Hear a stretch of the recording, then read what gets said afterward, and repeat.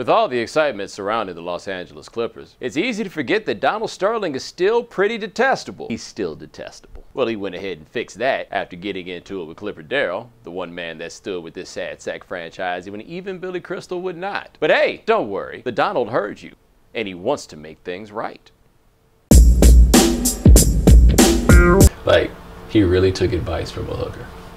He really was consulting with the hooker. It was in some paperwork. I don't know what the paperwork was from. Sterling said it was just sex for money, money for sex, sex for money, money for... Yeah, well, there's the general level of confusion that I have with any level of conversation with a prostitute.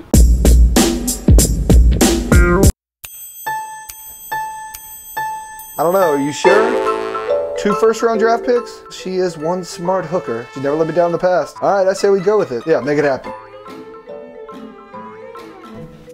Mr. Sterling. Yes, Mr. Employee. What's going on? We took care of that Clipper Darrell situation. We have sent Darrell a cease and desist letter, strongly worded, just like you asked, and he will no longer be using the Clippers' name. Ah, yes, Darnell. Who is this guy? Did we replace him with another player? No, sir, he was a fan. He's been cheering us on for years. Often wore two-tone suits, danced on the sideline, a loyal season ticket holder. Oh, yeah, I love that guy. And dance around at the half times, and why'd we get rid of him? I must let you know that the fans are very upset at the way that this is being handled by our front office. How are we going to solve this problem? Now this Dominique, Darnell, Darrell character, he sounds, is he possibly black? African American, yes sir, he is. Great. Don't they have a history month about this time of year? No sir, it is March. Perfect. Our timing is exquisite. We can throw a promotion at Darnell, make him feel like a real celebrated member of the family. We'll call it an African American History Month event. We can get some music, Cool in the Gang maybe to come out. Black people love them, right? We could do a big ad in the newspaper. Ooh. Can we get that smooth talking black guy from the Field of Dreams movies? You know, the CNN guy. Do you mean James Earl Jones? That's the one. I believe he will be probably pretty expensive. Can we do it on the cheap? Can we just get James Jones? Is there another Jones we could get? And action. Do I have to do this shit? Coming this month for Black History Month for Donald Sterling. Hey! What? More lively. Coming up, the Donald Sterling Black History Month Bonanza. That good enough? Well, you really want me to do that? I'm not.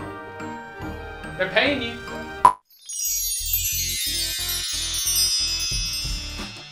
Clipper fans, it's March. You know what time it is. Time for your early Kwanzaa present.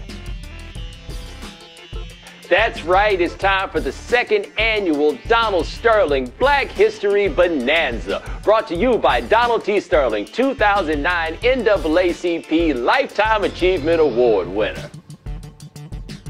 Really, join the Clippers in honoring the contributions of impoverished Los Angelinos everywhere. Because I was just thinking the Black History Month things, let the first 1,000 poor kids in free. It said it on the page. The first 1,000 poor kids to the arena will receive free hand sanitizer, free hand sanitizer, free hand sanitizer before they can get their hands on anything. Honor black African Americans like Tommy Griffin, whose strong black genes make his son Blake into the strongest man in the NBA with the most beautiful black body you've ever seen.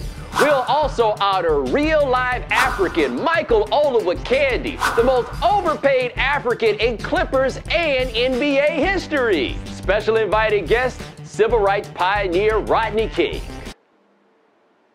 And don't forget, African Americans, you'll have your own section with its own bathroom.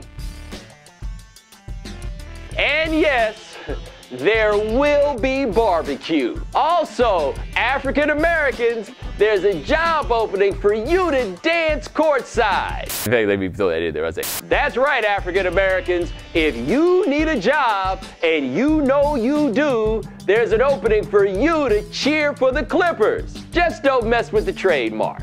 Stay all the way to the end of the Clippers' victory, and you'll see a live performance from Kool in the Gang. Celebrate good times, come on.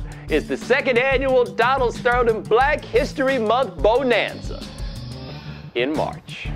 You know it's in March, right? I don't even know if Donald Sterling is wrong with Clipper Darrell. I just know I don't need an excuse to talk about him being terrible. Ever. One thing I want to think about it. It is one thing I can imagine that Donald Sterling absolutely would not say. It's African American History Month. Black might even be a stretch. Okay. You know? People kept joking about him being in school forever. I was like, yeah, he was in school forever. Then I looked up. No, he's still there now. Senior nights have just passed. Conference tournaments are on the way. This means this might be our last chance to say goodbye to a very special set of players. They're not just seniors. It seems like they've been in college forever. Forever.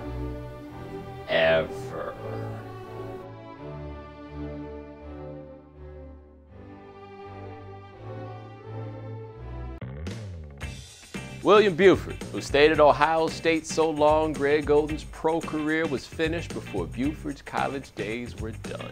Damn, man, it's a hard life for Greg Oden, boy.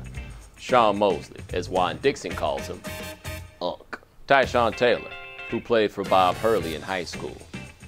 Or did he play with Bobby? It's been so long. Scoop Jardine, who got his nickname from his youth when he worked as a newspaper boy. I kind of like that one. Extra, extra! Scoop Jardine has been there so long that he's actually played man-to-man defense. The rest of these cats been zoning up. Scoop's at practice, calling out people's manhood. Just walks up to dudes, slaps them in the chest. Yeah. Every day, every day. Just bow, right there. Draymond Green, or one of those other burly guys Michigan State's had down low for the last 10 years. Irving Walker, we just remember him because he's little. Jeff Whiffy, yeah, scratch that one. Miles Plumlee. Coming soon, Mason Plumlee. Coming later, Marshall Plumlee. Jordan Taylor, that's his name, right? I have a hard time telling those Wisconsin players apart, I'm sorry. Truck Bryant, AKA Studebaker, who's been at West Virginia so long that I forgot his first name was Darrell. I never knew what his name was. He was Truck as far as I know. Ronald Norred, who was an extra on the losing team in the final of Hoosiers. I hate Hoosiers, by the way. At least Matt Howard finally graduated. Whew, think about that. We all heard of Butler for 2 years. It didn't seem like Matt Howard had been there for 10. 2 years, and it seemed like he'd been playing for 15. Butler plays old man ball, so all their guys always seem old. All they play is old man ball. Mucked up, nasty, low skill, old man ball. Everybody on the team should have knee pads. Whole team should have knee pads. Robbie Hummel. No way. No. Still? Oh. Robbie Hummel. Really? All right.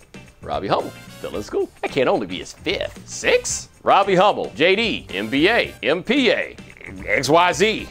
He'll be a dentist in a year. Scotty Reynolds, if he was there as long as he was, I can't be so sure that he ever left. Trust me, as long as he played, he's still around the yard somewhere. He's the old guy with the apartment off campus. Like there's a bunch of freshmen going to holler at Scotty like, hey man, got some girls, got some Drake. All we need is a place. Scotty's, come on through. Tu Holloway, which is not short for Tutankhamun. He was the boy king. Tu's 35 years old. We good? Yeah. Cool. We thought you were going to go pro in the middle of the season like 2 years ago. Well, that's just funny. Let me ask you a question. Have you ever heard of Terrence Dials? Doesn't ring a bell. He was the 2006 Big Ten Player of the Year. I had never heard of him until 2 months ago. Who? Terrence Dials. Who did he play for? Ohio State. It was his senior year. He was in school forever and nobody even noticed.